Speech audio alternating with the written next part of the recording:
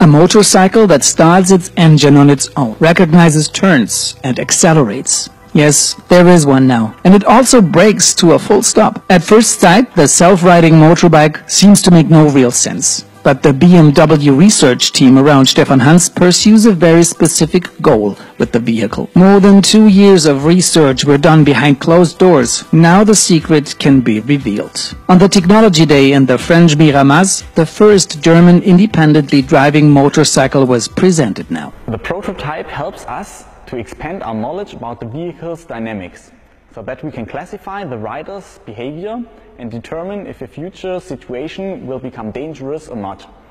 If so, we can inform, warn or intervene directly. The aim of the scientists is to enable a motorcycle to support inattentive drivers in dangerous situations, at crossroads, when turning off or braking quickly, similar to what cars do already. In this project, it was not our goal to develop a fully automated motorcycle. We want to improve motorcycle safety. It's the proof that the underlying dynamic model is detailed enough to cope with the whole riding dynamics. So we can use that knowledge to develop further comfort and safety systems. For more than 2 years, the Munich scientists have spent hundreds of hours in testings on the track. Now the prototype is to be optimized to such an extent that one or the other safety support may soon be installed in new motorcycles. And self-driving motorcycles on the road remain, of course, science fiction.